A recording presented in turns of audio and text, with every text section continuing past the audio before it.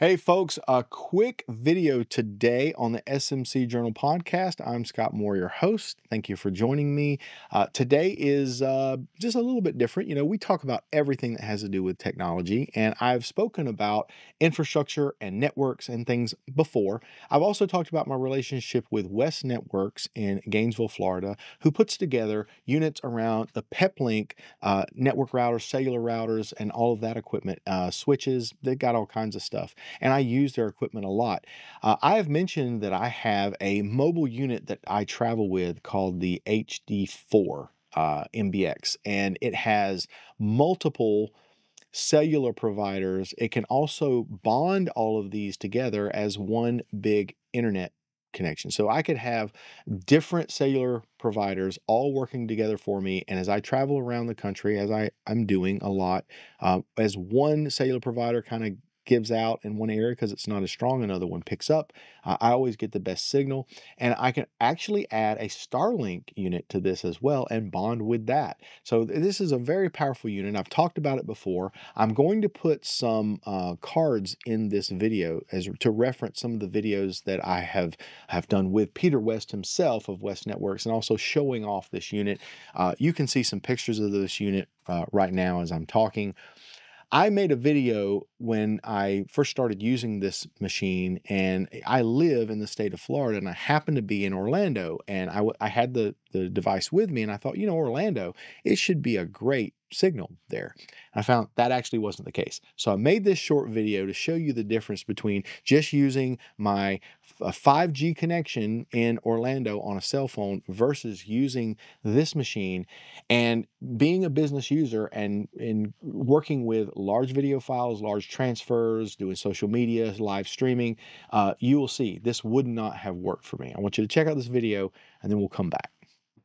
Okay, in my right hand is a Verizon iPhone 15 Pro Max that's connected to the local LTE Verizon tower, and to the left on my desktop machine, this is a MacBook Pro M1 that's connected to my West Networks Beast Box, which is an HD4 MBX. And it's got 4 cellular modems with it, all running at one time. There's 2 AT&T and 2 T-Mobile, and I'm using it as a hotspot in the hotel. So first, let's do a speed test on the phone.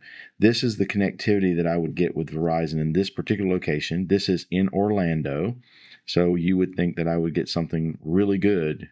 And this is early in the morning. This is almost 7 a.m. in the morning, so shouldn't be a whole lot of traffic outside. But I am getting a download speed of 2 point something, about 3 megs down. Let's see what it shows to be up. It's less than a meg. So if I were going to try to use this phone as a hotspot, and I didn't use, let's say, the hotel, for whatever reason, or I'm out and about, this is the connectivity that I would be getting, and it would be very hard to upload anything. So now let's do a speed test with the West Networks box. Now this is just a general speed test using speedtest.net. And right now I'm actually using only one of the AT&Ts.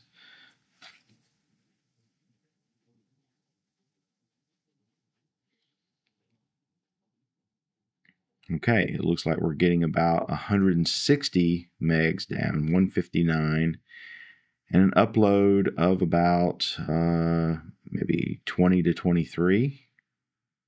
So much better connectivity with the West Networks as we bond all of these cellular modems together. If I had the other AT&T working, this would probably be over 200 download speed. Now, for some of you, you may say, well, that's overkill. I'll never need to have 4 cellular providers. But right now, I'm talking to mobile healthcare trucks, or maybe you work for a news outlet and you need to be anywhere reporting live, and you need to make sure you've got a great connection. Maybe you're working for a first responder type situation, fire trucks, EMTs, things where it counts.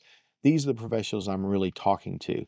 But also, if you're a power user like me and you are doing stuff with media today, sometimes you're going to need to be in areas where signal may not be as strong.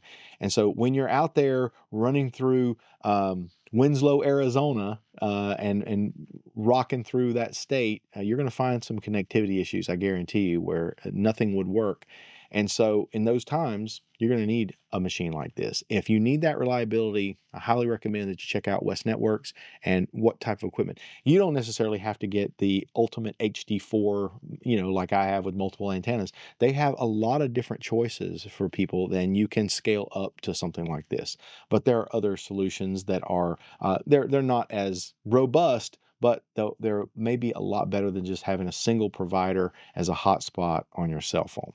So I encourage you to check them out. Information about them is in the description of this video. I'd like to know what you think. What do you use for something like this? Have you used something similar to this for your internet connectivity, and what do you think about it? Reach out to me. Let me know. I'm on most social media platforms, including LinkedIn, Twitter X, Instagram. I think I've got a TikTok channel too. I've got some people helping me get all that stuff running and set up, but you can easily reach out to me by email as well. Hey, Scott at the smcjournal.com. Would be great if you like this kind of content to subscribe to my YouTube channel, which is kind of getting up there on the numbers, and I'm trying to reach 300,000 users as we create this video right now. And don't forget my newsletter. I'll make sure that I've got a link up here for signing up with my newsletter. It's growing, several hundred right now. We're trying to reach 1,000 right now. And if you would like to advertise on this show or advertise on that newsletter, we are actually looking for some swag to give away. Every month I give away a box of swag, and it seems to get more and more every month, gift cards and things. And it's just basically a thank you for supporting my content and being part of the mailing list, and we'd love to have you on that. Let me know what you think about the show, what kind of other content you'd like to see on here, what type of companies would you like to see? Is there a particular person that you'd like me to interview and talk to on this show? Be happy to try to make that happen for you. So thanks for watching. Like, subscribe, share. We'll see you on the next SMC Journal Show. I'm Scott Moore. Bye-bye.